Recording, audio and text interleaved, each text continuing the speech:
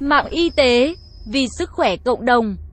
Chào bạn, bạn đang nghe audio chuyên mục dinh dưỡng trên website mạng y tế.vn. Kẽm nâng cao tầm vóc và sức khỏe. Lượng kẽm hấp thu hàng ngày rất cần thiết để duy trì cơ thể khỏe mạnh. Kẽm làm tăng sinh sản phân chia tế bào, nhất là ở giai đoạn bào thai, tuổi học đường, khi trưởng thành. Nguyên nhân cơ thể thiếu kẽm do chế độ ăn không cân đối, do quá trình chế biến làm mất kẽm, do bệnh lý đường ruột và đôi khi do dùng thuốc cản trở sự hấp thu kẽm. 1. Kẽm tác động đến quá trình sinh trưởng và phát triển thể chất. Nhiều nghiên cứu đã chỉ ra rằng kẽm có vai trò điều hòa quá trình chuyển hóa axit nucleic, ảnh hưởng đến sinh trưởng của tế bào và hình thành sẹo, điều tiết sự chuyển hóa các hormone như insulin, glucagon, chất phát triển thần kinh, điều hòa các tế bào máu, điều hòa hoạt động của tuyến tiền liệt. Nên khi thiếu kẽm, trẻ em bị thiểu năng sinh dục, người lớn bị vô sinh. Kẽm giúp cho mắt nhìn tinh hơn, nên khi thiếu kẽm, mắt nhìn kém đi. Kẽm tác động đến thần kinh trung ương, người hôn mê thường bị thiếu kẽm. Kẽm có tác động quan trọng lên hormone tăng trưởng, hormone sinh dục, vân vân. Trẻ em thiếu kẽm, xương không phát triển, không cao bằng các bạn cùng trang lứa. Giới tính phát triển chậm, dễ bị gãy xương khi gặp chấn thương. Kẽm can thiệp lên sự tăng trưởng chiều cao của cơ thể. Kẽm có vai trò khôi phục và tăng cường chức năng tiêu hóa, chức năng miễn dịch, làm giảm nguy cơ mắc bệnh nhiễm khuẩn, vân vân. Kẽm trong cơ thể huy động cơ chế bảo vệ cơ thể chống lại stress, thích nghi với môi trường, hoàn cảnh. Nên ăn nhiều thực phẩm giàu kẽm. 2. Nhận biết cơ thể thiếu kẽm. Cơ thể thiếu kẽm có biểu hiện gia tăng tính tổn thương với nhiễm khuẩn, hay bị các bệnh như viêm tai mũi họng, rối loạn tiêu hóa, bệnh ngoài da, móng tay dễ gãy hoặc chậm mọc và có những vết trắng, da khô. Đại tiện táo kết. Trẻ em thiếu kẽm biếng ăn, lùn, chậm dậy thì, chậm phát triển tâm thần vận động.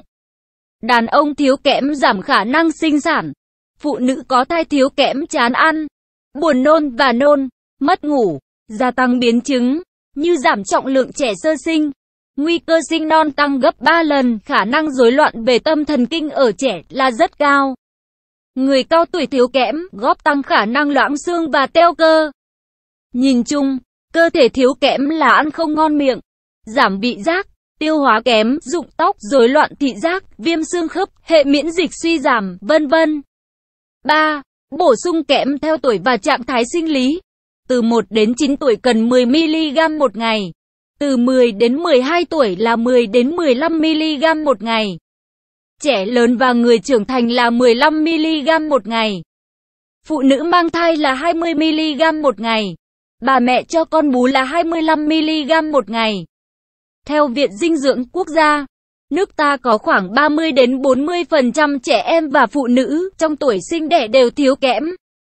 Để khắc phục thiếu kẽm, cần bổ sung kẽm cho phụ nữ có thai và cho con bú, trẻ biếng ăn chậm lớn. Những người bị rối loạn tiêu hóa, mắc bệnh viêm ruột loét miệng, viêm ruột kết, bệnh thận mãn tính hoặc hội chứng ruột ngắn sẽ có một khoảng thời gian khó khăn hơn để hấp thụ và giữ lại kẽm từ thực phẩm. Người bị bệnh hồng huyết cầu hình, lưỡi liềm có mức độ kẽm thấp hơn, đặc biệt với trẻ em do cơ thể hấp thụ kẽm khó khăn hơn. Người nghiện rượu, một nửa số người nghiện rượu có nồng độ kẽm thấp vì họ không thể hấp thụ các chất dinh dưỡng do tổn thương đường ruột từ việc uống rượu quá nhiều, hoặc vì kẽm bị tiết ra nhiều hơn qua nước tiểu. Đàn ông ở tuổi trưởng thành cũng là đối tượng rất cần cung cấp kẽm. Bởi lẽ kẽm rất quan trọng trong việc sản xuất tinh dịch. Tới 5mg kẽm bị mất đi trong quá trình xuất tinh. Thiếu hụt kẽm ở đàn ông có thể dẫn tới giảm lượng tinh trùng và tần suất tình dục. Sự xuất tinh thường xuyên có thể dẫn tới thiếu hụt kẽm. Mất đi một lượng nhỏ kẽm có thể làm đàn ông sụt cân, giảm khả năng tình dục và có thể mắc bệnh vô sinh. Kẽm có nhiều trong các loại thực phẩm nguồn gốc động vật. Thực phẩm có nguồn gốc thực vật thường chứa ít kẽm và có giá trị sinh học thấp, khó được hấp thu. Nguồn thức ăn nhiều kẽm là từ động vật như sò, hàu, thịt bò, gà và lợn nạc, sữa, trứng, cá, tôm, cua, mầm lúa mì, hạt bí ngô, cacao và sô-cô-la. Các loại hạt, nhất là hạt điều, nấm, đậu, hạnh nhân, táo, lá chè xanh, vân vân. Có thể tăng cường kẽm bằng các loại thực phẩm bổ sung kẽm, tiện dụng nhất là sữa. Ngoài ra, để tăng hấp thu kẽm, hãy thường xuyên bổ sung vitamin C. Kẽm là yếu tố rất cần thiết cho cơ thể. Tuy nhiên, bổ sung kẽm cho cơ thể thừa kẽm cũng ảnh hưởng tới sức khỏe. Sự thừa kẽm có thể thấy ở một số biểu hiện như có vị đắng, vị kim loại trong miệng, đau đầu, buồn nôn và nôn, rối loạn tiêu hóa, đại tiện lỏng. Nồng độ kẽm cao trong cơ thể cũng có thể làm giảm hiệu quả của thuốc kháng sinh và các loại thuốc khác. Do vậy, không nên tự ý mua kẽm về điều trị khi chưa có chỉ định của bác sĩ. Nếu có những biểu hiện của sự thiếu kẽm, bạn nên đi khám dinh dưỡng để được tư vấn và điều trị thích hợp.